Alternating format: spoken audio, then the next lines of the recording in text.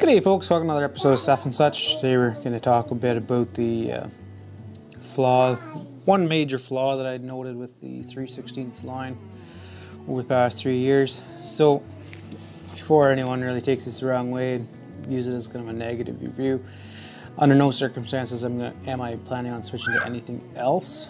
It's just something, a problem that has arose that I've noted, and I'm just wondering if maybe I can figure out how to get around it. Before we get too far into this video, I need you to subscribe over here.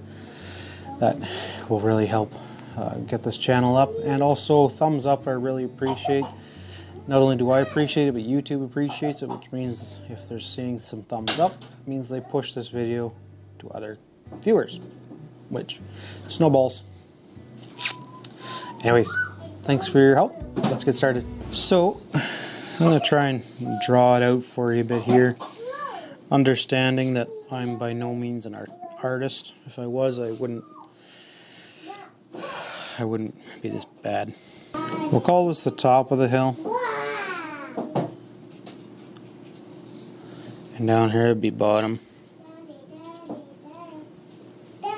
So at the top of the hill you have your anchor tree up here, and then your line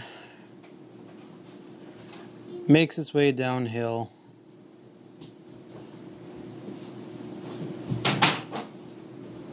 in a fashion something like that. And that way you're picking up trees here, say here, here, here, and here, and here. So you kind of get the idea. So it just kind of weaves down the hill. And it gets to the bottom.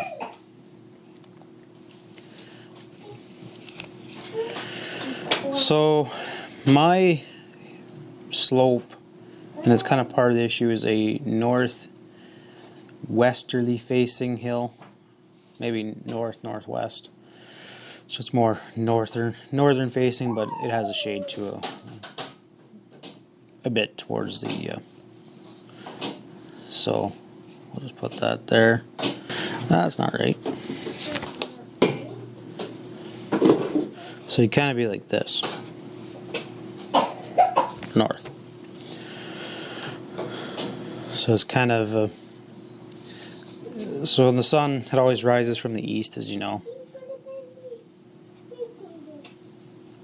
Like so.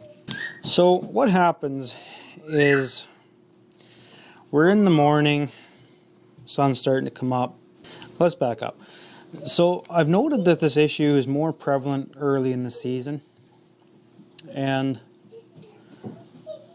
for the first probably, I don't know, 2 weeks or so, when you're just on the verge of making sap or not making sap, you have that period of window where you get like a 3 to 4 hour span before it gets too cold again and shuts back down. Kind of just that starting effect. So what happens with this is that the sun comes up, warms up the lines, warms with the tree, and then it starts to run. But then it builds your vacuum.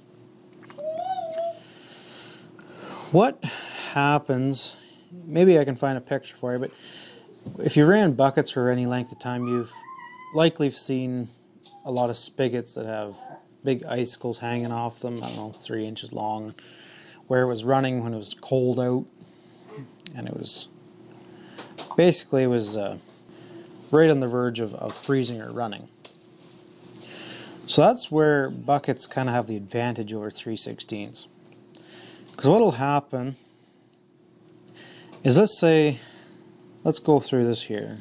Let's say this tree here wants to run, this tree here wants to run, this tree here wants to run, and this one, and this one.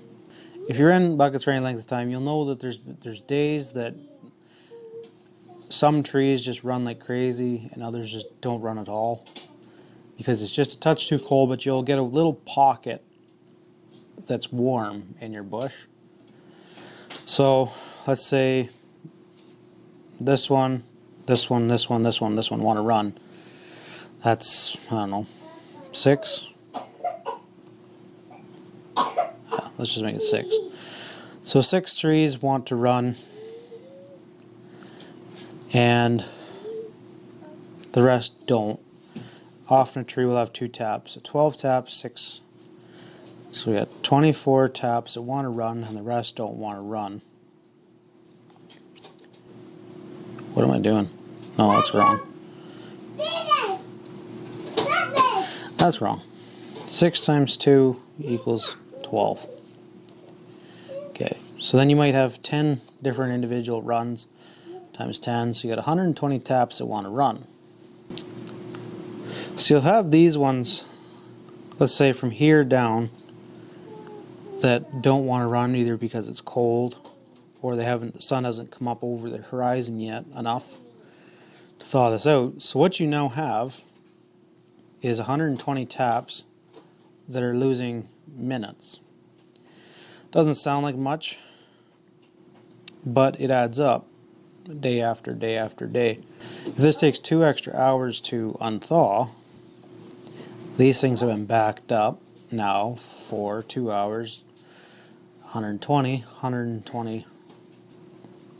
times 2, 240 hours of one tap.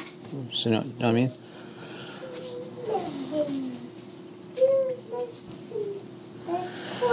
So it makes an impact in that early season when you're just getting a couple trees that are trying to get going. And these typically are your best producing trees. Another thing that I've noted can happen is, let's say you have several balsam or spruce trees, or cedars, or whatever you might have in the area, is that the sun can't penetrate for a while, freezes it up. Now, let's say all these wanted to run for an extra hour. Let's say it's only the bottom section. You got about 20 to 40 taps on a line. So you got 20 to 40 taps per line. So you got 400 taps that are just sitting dormant for an extra hour. Now, obviously, these are hard numbers, and throughout the season, it kind of flows back and forth. When the evening, and it's running in the evening, and it starts starting to get down to the freezing, your whole line is almost full. All your vacuums are in your drop tubes at each individual tree and at the last section. So when this thing freezes throughout the night, the whole thing freezes. Inside all the taps, or inside all the tees. So it takes a considerable amount of heat to get that moving again. But once it moves, it thaws itself out. Another thing that slows it down in the morning is even something as simple as here, on the corners.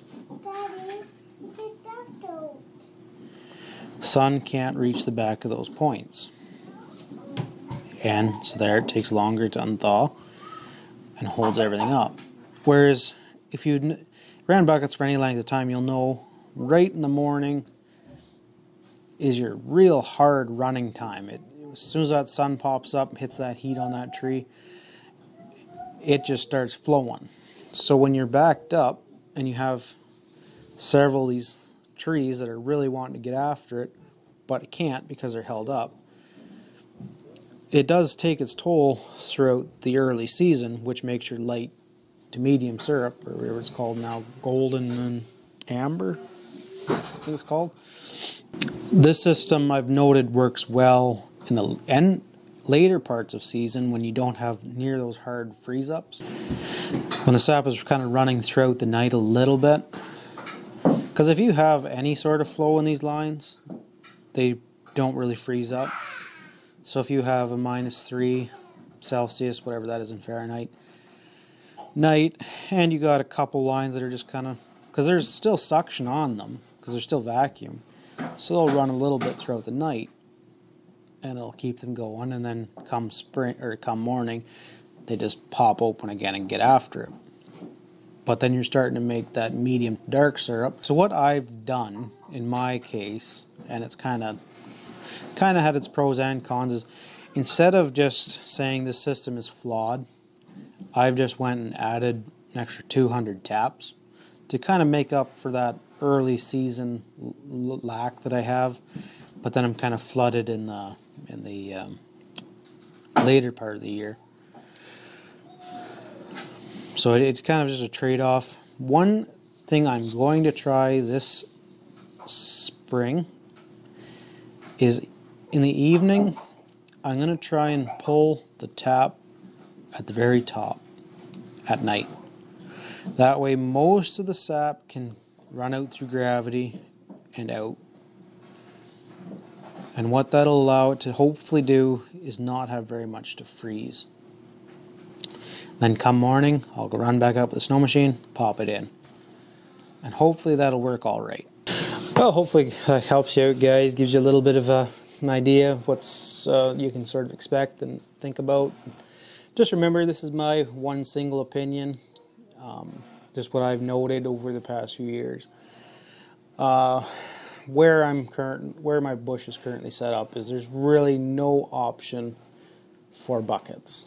The only idea I've kind of had was I could put buckets up top on the little plateau, little flat spot up there, and then run a 1-inch ABS pipe down so I could go up with the snow machine, gather up my pails, and dump it in a big funnel, run it down the hill.